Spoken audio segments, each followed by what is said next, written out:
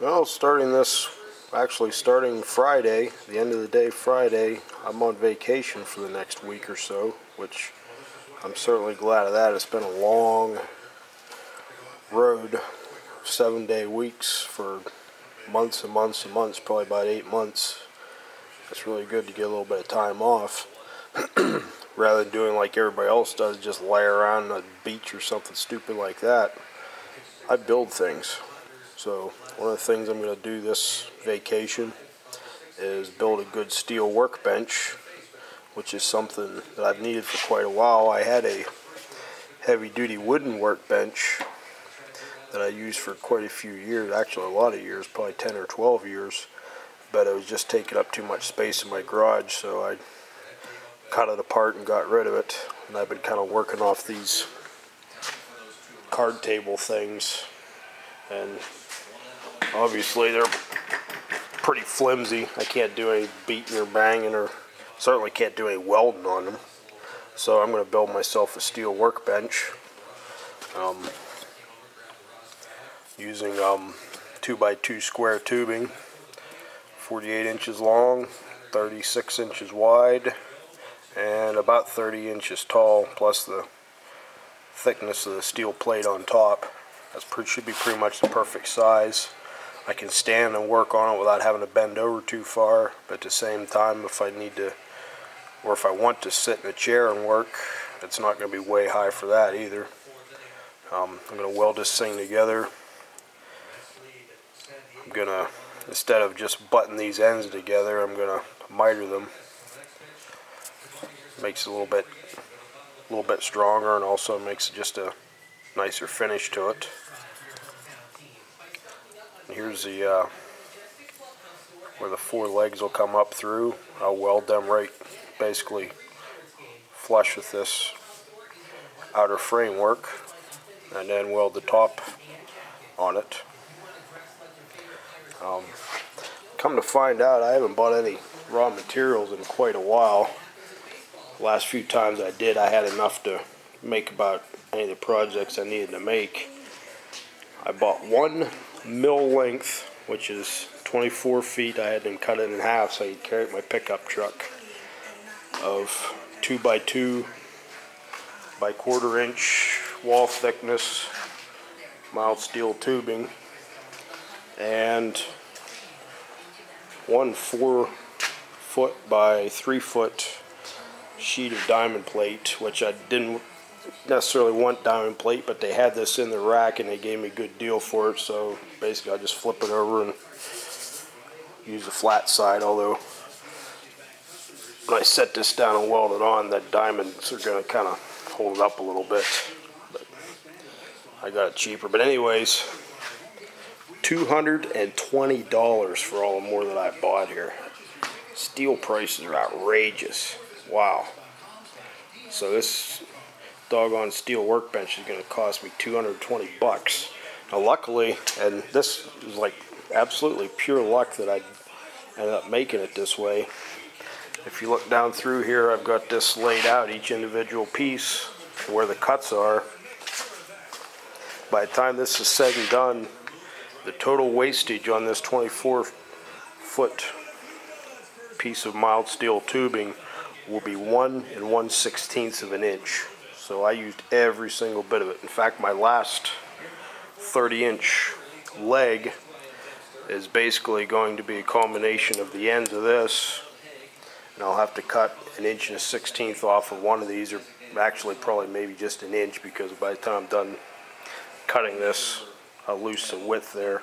I'll lose that at every cut, so the dimensions will be slightly shorter than what I have listed here by maybe a 1/16 or 32nd, but that's okay because they'll all end up being that same way, so it'll work just fine. But basically, this entire steel tube will go into that. Now, unfortunately, it doesn't give me enough to put any cross braces here and along the back side. So I do have, over in that corner there, I do have some 2x2 square tubing left over from another project back when I was making a project for my squat rack. that I can graft some of that in. But I just can't believe how expensive this was, $220, wow. But anyways, this, if you look at there's writing on this square tubing, and there's a meaning to this writing.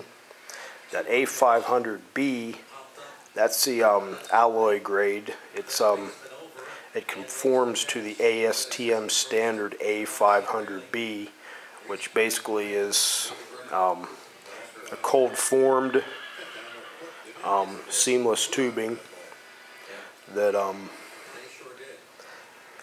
you have like an A500A, A500B, C, and D, I think, and each one of those have a different strength characteristic, and the amount of carbon contained in the A500 series classifies it as a mild steel as compared to a low steel, or I mean a mild carbon steel as compared to a low carbon steel or a high carbon steel. So it's kind of like in the mid-range.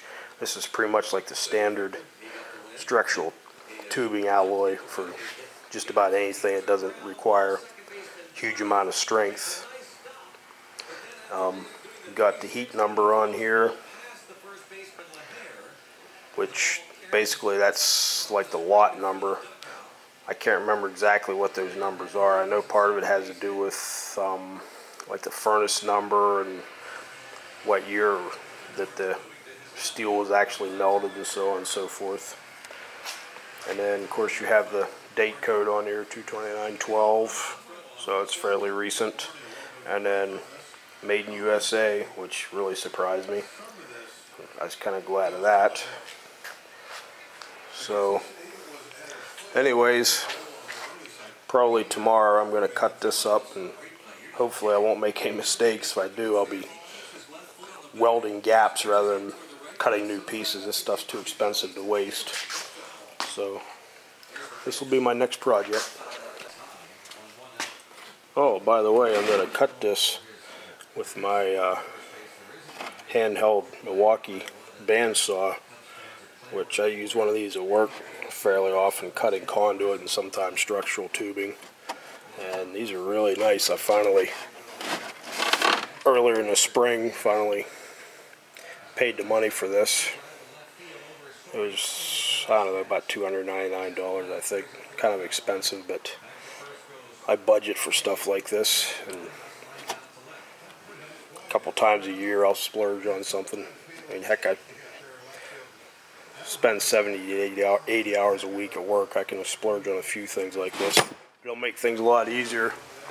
What I've been using previously was my DeWalt chop saw, which works quite nicely, but throws sparks everywhere and it's pretty messy. I'll probably have to do the miter cuts with this, so I'm not sure I'll be able to do it very accurately by hand with the bandsaw. And also, in each one of these cut lines that I have laid out, what I'm going to do is I'm going to make a witness mark down the bottom here.